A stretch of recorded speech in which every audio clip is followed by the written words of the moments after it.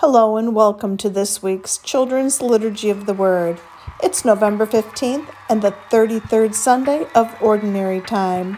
Now let's stand up and sing our opening song.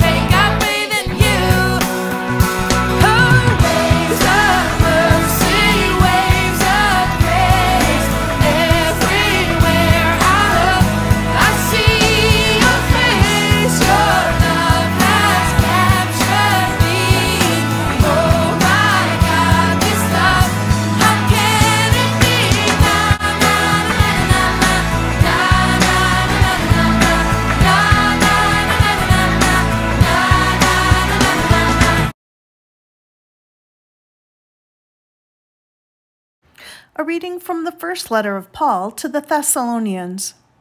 Now, brothers, we do not need to write to you about times and dates. You know very well that the day the Lord comes again will be a surprise, like a thief that comes in the night. People will say, "We have peace and we are safe." At that time, they will be destroyed quickly, as pains come quickly to a woman having a baby. And those people will not escape. But you, brothers, are not living in darkness, and so that day will not surprise you like a thief. You are all people who belong to the light. You belong to the day. We do not belong to the night or to the darkness, so we should not be like other people. We should not be sleeping, but we should be awake and have self-control. The word of the Lord. Now we all say, thanks be to God.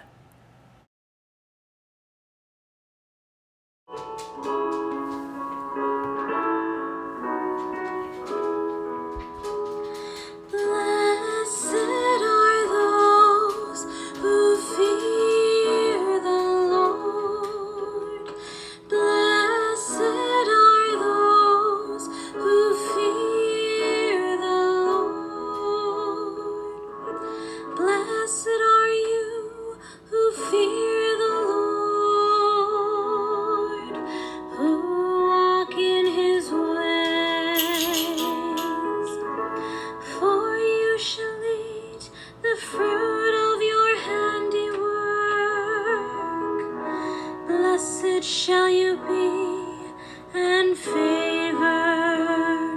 Blessed are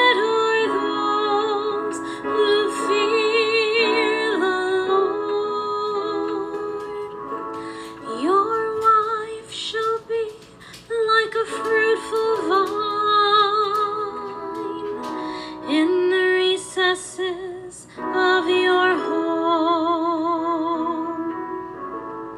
Your children, like olive plants, around your table. Blessed are those who fear the Lord.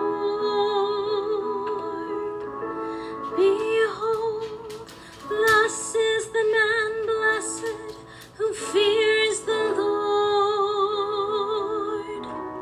The Lord bless you from Zion.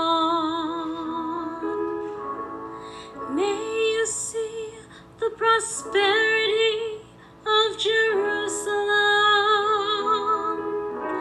all the days of your life. Blessed are those who fear the Lord.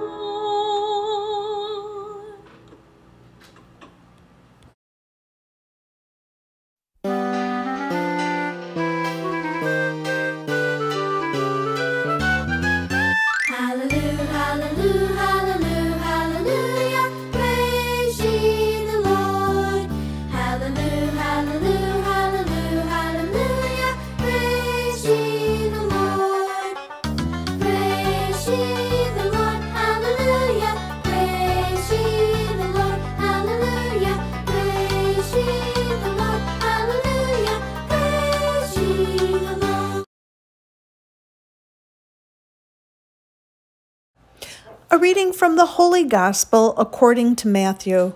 May the word of God be on my mind, on my lips, and in my heart, as we say, Glory to you, O Lord. Jesus told his disciples this story about the kingdom of God. The kingdom is like what happened when a man went away and put his 3 servants in charge of all he owned. The man knew what each servant would do, so he handed 5,000 coins to the first servant, 2,000 to the second, and 1,000 to the third. Then he left the country. Some time later, the master of those servants returned. He called them in and asked what they had done with his money. The servant who had been given 5,000 coins brought them in with the 5,000 that he had earned. He said, "Sir, you gave me 5,000 coins, and I have earned 5,000 more." "Wonderful," his master replied. "You are a good and faithful servant. I left you in charge of only a little, but now I will put you in charge of much more. Come and share in my happiness." The Gospel of the Lord. Now we all say, Praise to you, Lord Jesus Christ. Hi, boys and girls. Have you ever had a glass of milk that may have just been left in the refrigerator a little too long? Or maybe you poured it and set it out on the counter and it got warm and you tried it and it tasted a little gross, a little sour. Well, we call that term spoiled milk. And some people even say, if you don't use it, you'll lose it. And I want you to remember that because we're going to say that again in a little while. In today's gospel story, Jesus tells a parable about a man who had some servants. And he wanted to go away, and he put them in charge of all of his things. And he gave them each some money, and he called them gifts. Well, the servants did 3 different things with the gifts that we didn't even hear about in this particular story. The first servant, who had been given the most, he went out and he put his gifts to work, and he actually doubled the money that was given to him. And the next servant was giving a little bit less, but he took his money and he was very safe with it, and he didn't he didn't make as much money, but he still made a lot of money from that. Well, the third servant was given an amount of money too, but he was so afraid that something bad would happen if he used it that he took it into the yard and he buried it. And what do you think happened when that owner, the landowner, came home? Well, we know that the servant that was given the most money doubled his money. And what did the owner say? He said, "You are a good and faithful servant. You have been given some, but now I will give you much more." And anyway, we don't hear the end of the story, but the third person that had buried his treasure, the landowner was very disappointed in him, and he said, "You didn't do anything with your gifts. Since you didn't use it, now you'll lose it." Doesn't that sound a little bit familiar? Well, God gives us gifts too. He gives us our gifts and our talents and everything good, and we have a choice. We can use our gifts and our talents, and they can grow and grow and grow, just like they did in this parable. And when they grow and when they multiply, they don't only serve us, but they serve everybody around us. And that is today's good news. Let's pray now. Now let's stand up and profess our faith. Let's answer "Yes, I do" to the following questions. Do you believe in one God, the Father Almighty, maker of heaven and earth?